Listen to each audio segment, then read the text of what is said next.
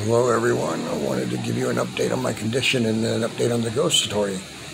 I am moving to a new facility tomorrow, and my PT guy says I'm about ready to start walking, meaning I'm going to start the process of walking on my own, seeing how that goes. So, it's going to take some work. I won't be on my own right away, but I'm ready to go down that direction. And keep this in mind, no pun intended, my leg and my arm aren't injured. It's my brain that I'm working on, even though it manifests through my arm and leg. So I'm doing PT to retrain my brain to move those limbs. The limbs themselves are absolutely fine and haven't lost a lot of muscle tone or anything. So anyway, that's what I'm at, where I'm at, and I'll talk more about that in the next update. Tomorrow I'll probably do a guitar video and discuss it. So there you go. The ghost update.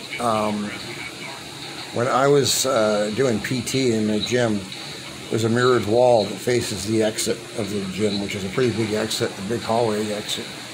And I saw a girl walking down the hallway that I didn't remember. So I didn't recognize. I looked, and she had long brown hair, and she's wearing a white top and blue pants. And I didn't know who she was. I thought maybe she's another PT. I was looking at her. I was expecting her reflection since she walked. She was walking. I couldn't see her face. She walked behind the reflection of my head, and I was expecting her to come out the other side, as she was going down the hallway. In the mirror, I never saw her come out. So I started moving. I said, she must be coming in, so I was moving my head around to try and see her. Pulled my head, looked all the way around back there. She didn't come down the hall. She would have been right behind me or pretty close to the, middle entrance of the gym there. I would have been able to see her. There was nobody there. And there was nobody in the hallway that after that reflection went. So I brought this up to a couple of the nurses one evening, and they said, "Oh, that hallway is known to be haunted." And I was like, "Oh, you got to be kidding me." Pardon my wild hair, by the way. I said, she says, "It's known to be haunted."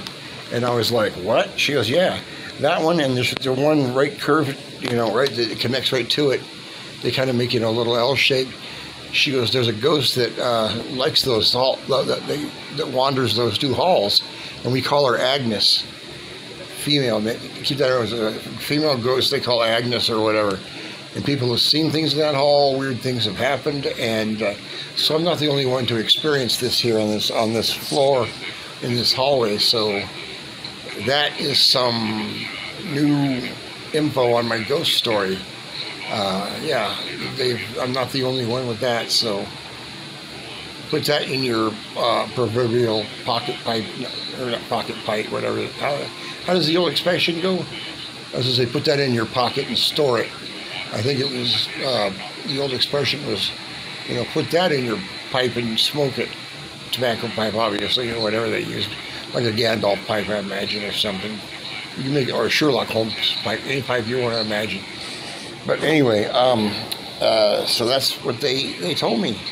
Anyway, guys, that's an update. Thanks to everybody for helping out. There's helped out like Dana Kane and my buddies on Babblegab, and the MISC, and the staff here at the hospital.